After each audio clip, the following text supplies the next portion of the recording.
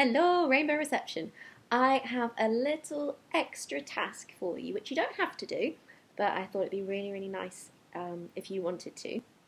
Now, it is to do with our reading. Now, as we know, Miss Sutton loves reading, and Miss Sutton loves when reception love reading. So what I thought we could do is I thought you could share with me some of the books that you've been reading at home during this time. I thought I could share the book with you that I'm reading at the moment.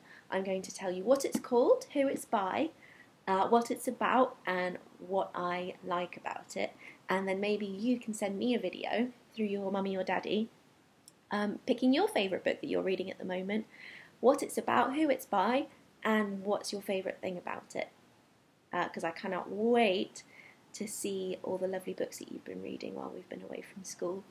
The book I'm reading at the moment is called, it's got a very long title, The 100-Year-Old Man Who Climbed Out of the Window and Disappeared. Really, really long, silly title. Now, I have actually read this story before, but I love it so, so, so much that I'm reading it again.